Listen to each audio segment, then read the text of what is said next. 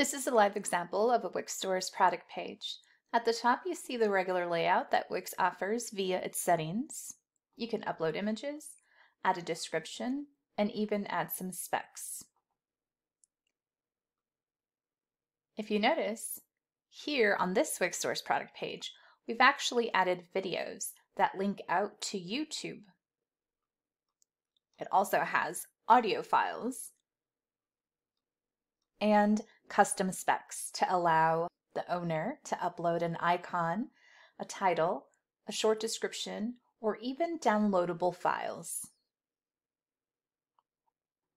Now for the Wix Stores product page, you can add images, GIFs or GIFs, and uploaded videos. Unfortunately, there are some limitations.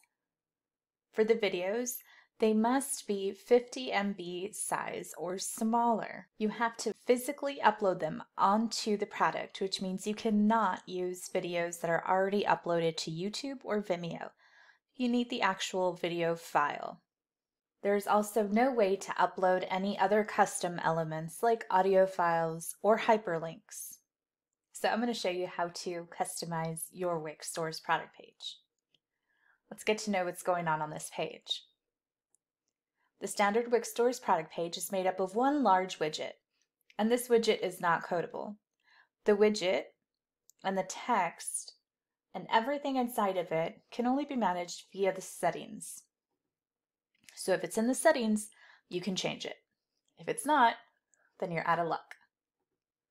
Now, everything above the widget and underneath can be coded. This is an example of an old review section that we used in a previous tutorial. I'm going to remove this section, remove the old data sets, and start from scratch. Let's begin by creating a database. Make sure that dev mode is turned on.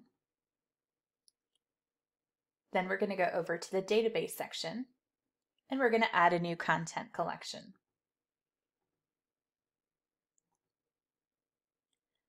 Let's label it Extra Info. Now you can change the collection ID to anything you want, or leave it as is. Once you hit enter and it generates the database for you, we're able to add different fields. Let's keep the title field. Let's add some more. We're going to do info type, and this will be a text field. We want to know what type of information we're uploading. Is it audio, video, just regular information, etc. I'm going to add an icon field. This will be an image.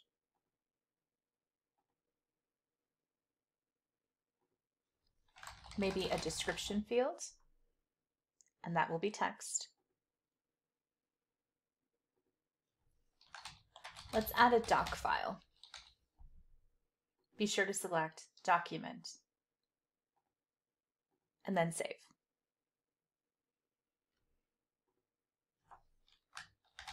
Video URL. We need to make sure we select URL, not video, for the file type. Let's do audio file, just in case. Maybe some of you will need it later.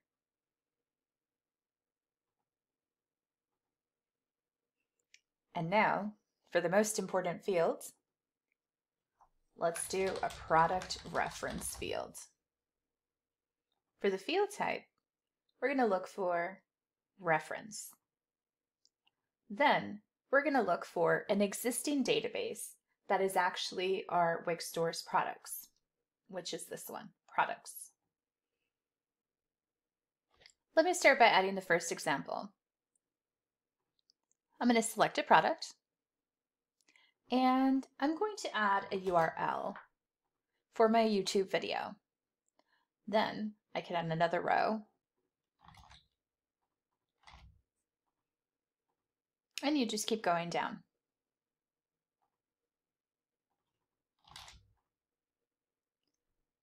Now for info type, I'm going to type in the word video. That way my code knows I'm going to look for videos to appear on the page. Now you don't have to finish adding all of your database info right now. We're just adding some examples so we can create some code and test it out. The information that we have here is still in a sandbox. We haven't published it. It hasn't been made live. There's nothing that exists on our live website just yet. All right, let's get back to the product page. We're going to scroll all the way to the very bottom, and after the product widget ends, we're going to add a strip just to keep all of the extra elements contained in one section.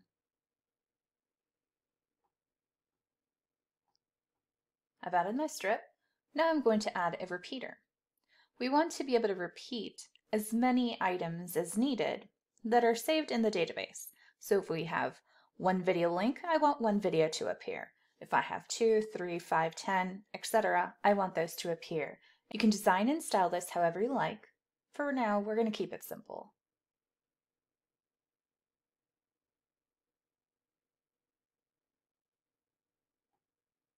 When we add the repeater to the page, we need to make sure it physically attaches to the strip that we're working with.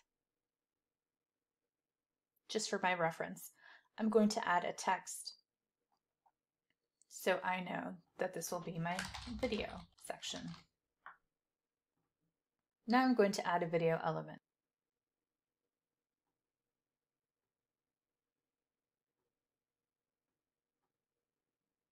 I will attach it to the repeater item. Now we're ready to connect it to the database. Let's go to the Content Manager section and add a data set to the page. In the settings, we're going to connect this data set to our extra info database. We're going to call this one Videos. Now let's increase the limit to 20. There is a section for filters, but we're not going to use this area. We're actually going to code the filters so that way we can check to see what product is visible on the page and then filter the videos based on that product. Also going to make sure that we run the code every time the page changes. Now that we have our data set for videos, we're going to connect a repeater.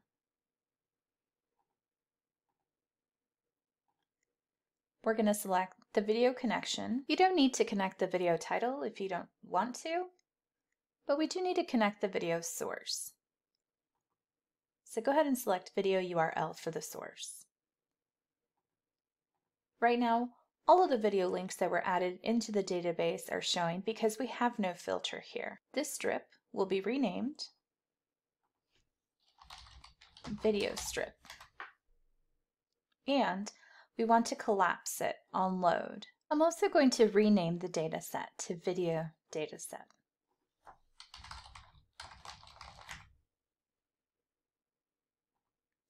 Now here's an example of some code that I've already created for you. You can copy and paste it from the tutorial page. Let's go over what this stuff means. At the very top, it's going to say when the page is ready, we're going to take the current product and we're going to get the ID of that product. That ID is actually the one that is being used inside of the product reference field that we selected in our database.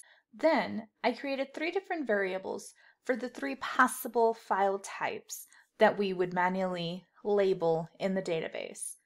Now that we have the 3 variable types for the types of files that we're going to be looking for, we need to make sure that those strips exist. So here I created an example of what it would be to have a video strip. You would basically just create another strip for audio,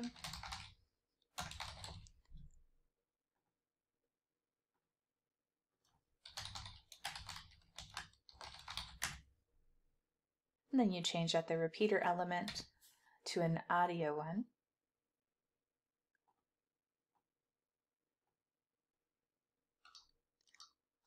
You would create another data set. We can duplicate the one that we already have. We'll change the settings, label it audio, and change the ID to audio dataset. We can duplicate a third one for info and info dataset.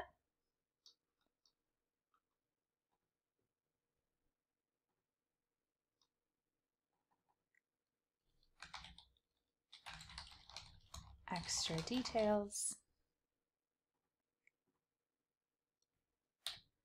And then you can add extra text.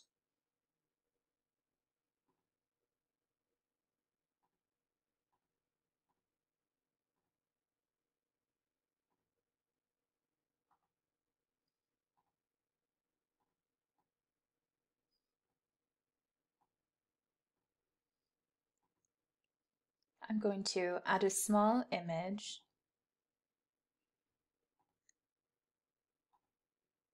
just to give you an idea of what it would be like to upload an icon.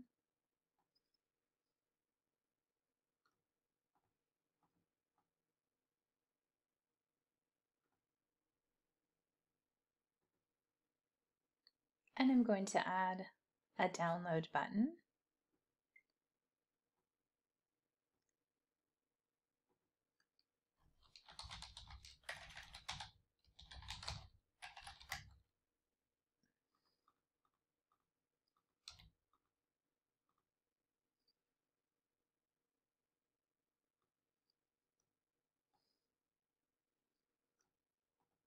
Just in case you uploaded a document and you want people to download it. I'm going to call this download, and I'm going to hide it. I'm going to make sure the strip is selected so I can change the ID to info strip, and I'm going to collapse it again. Our 3 sections are ready. So for each section, I will be checking to see if there's that specific type of file. So if there's a section that you don't need, just highlight and delete that piece of the code. The piece of the code starts with Wix static query and ends there. So first, we're going to check to see if this product has any video files. We are going to be querying our database, so we need to make sure that our database name is correct. Going to click Databases, go to Edit Settings, and copy the collection ID. And this is the one that we're going to enter here. Remember, for every Wix data query, we have to make sure that the database name is the same. Just go down the code and replace all of those.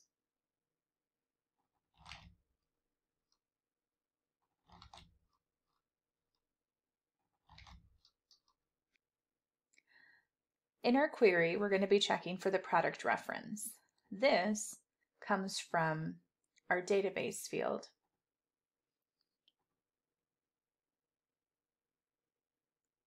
You just want to double check on the properties to make sure that you're using the correct key. Product reference is my key. All of mine are correct. For the next one, for the type, we want to make sure that we have the correct field key as well.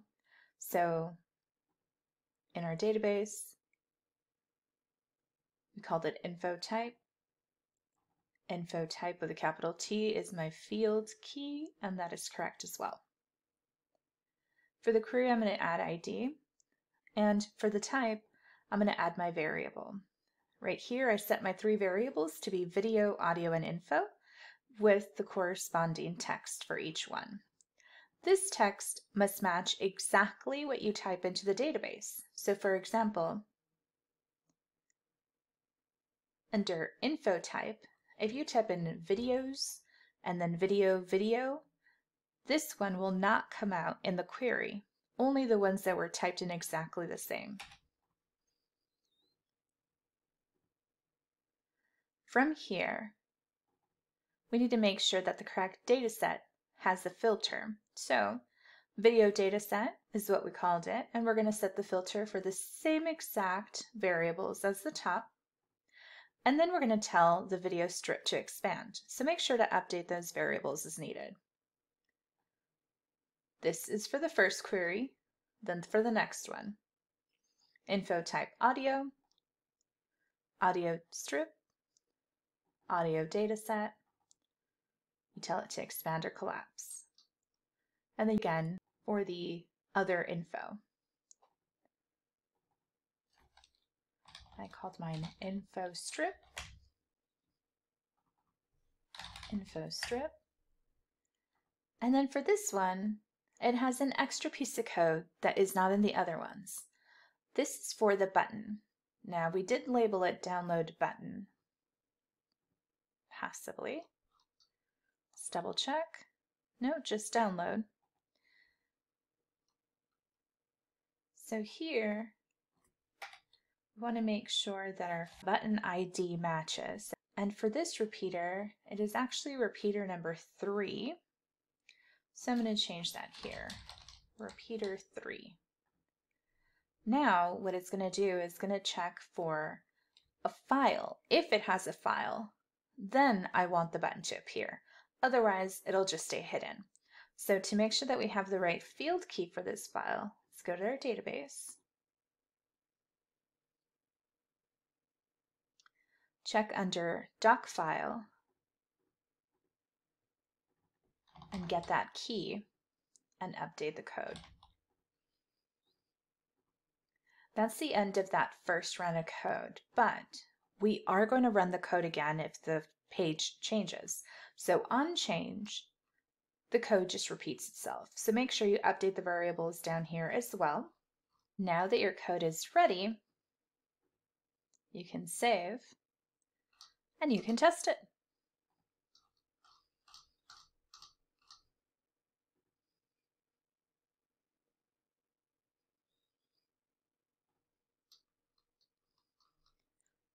No strips have expanded because we didn't add any files for the glasses. So let's go back to our shop. We're going to look for the eyes.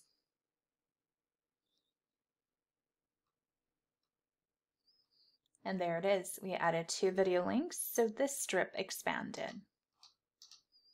Let's go back to the editor and let's check what other product we added links to. The food. For the food, there should be only 1 video link. Let's look for the food.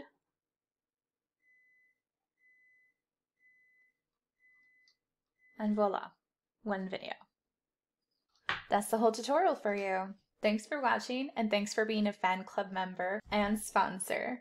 I really appreciate you being a subscriber to my channel. Be sure to follow the channel threads to let me know what type of videos you would like to see exclusively for you. Bye!